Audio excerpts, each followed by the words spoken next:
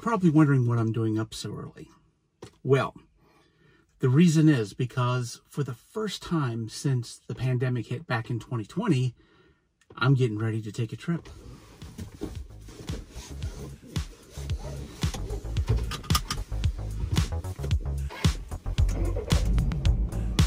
And oh yeah, I shaved a lot of this off.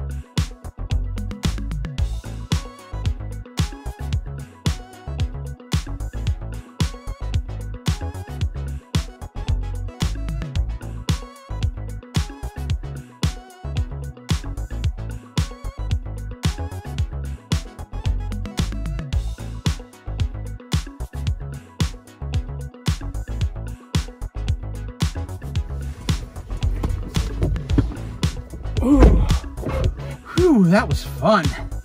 Let's go home.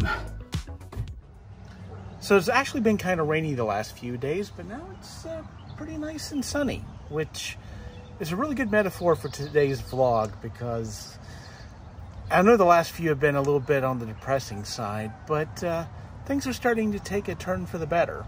And I think a lot of that has to do with the attitude which I've adopted recently. Now, I've been thinking about the last couple of years, and I've been thinking about what the silver lining might have been through all the horrible stuff that we've been going through. And for me, that's meant being proud of who I am as a person and not being afraid to show it to anyone. Let's face it, I'm a weirdo, and right now, I don't care who knows. But the irony is, all the stuff that I worried about as far as what people would think about me if I showed them who I really was, none of that stuff that I worried about happened. In fact, quite the opposite. And the fact that I've accepted who I am as a person and am not ashamed of it anymore has been a big reason why so many good things have happened in my life recently. So if there's a moral to the story, I'd say it's what Jim Carrey said during a commencement speech. You can be miserable being who you're not, so you might as well try to be happy being who you are.